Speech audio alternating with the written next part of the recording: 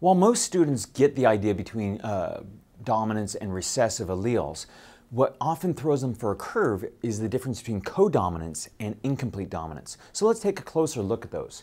So these are exceptions to the whole idea about complete dominance, where one allele will completely overwhelm or not allow the other alleles' effects to be shown.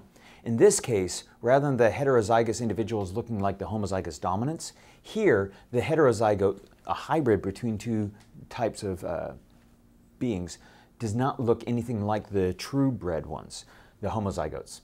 So what's the difference between codominance and incomplete dominance? It's how they do this effect.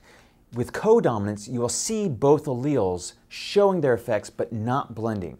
Whereas with incomplete dominance, you see both alleles' effects but they've been blended. Now that distinction sometimes is hard to figure out, so let me give you a couple of concrete examples. So the standard example of codominance is what's known as a roan cow.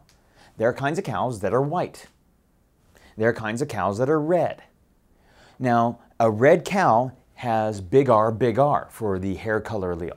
The white cow has big W for the hair color allele. Now you may be thinking, hey, I only use the capitals for the dominant.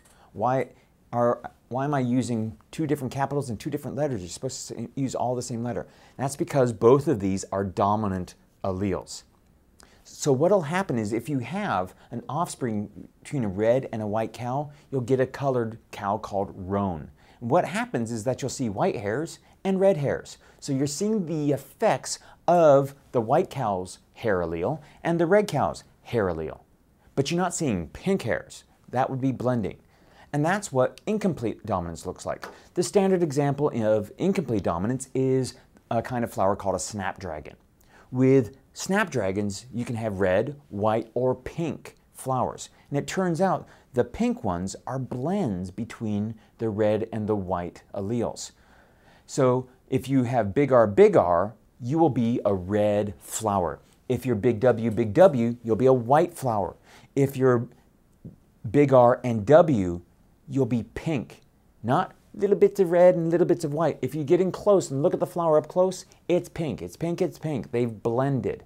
So that's the big difference between codominance. They show both effects, no blending. Incomplete dominance, it's all blended.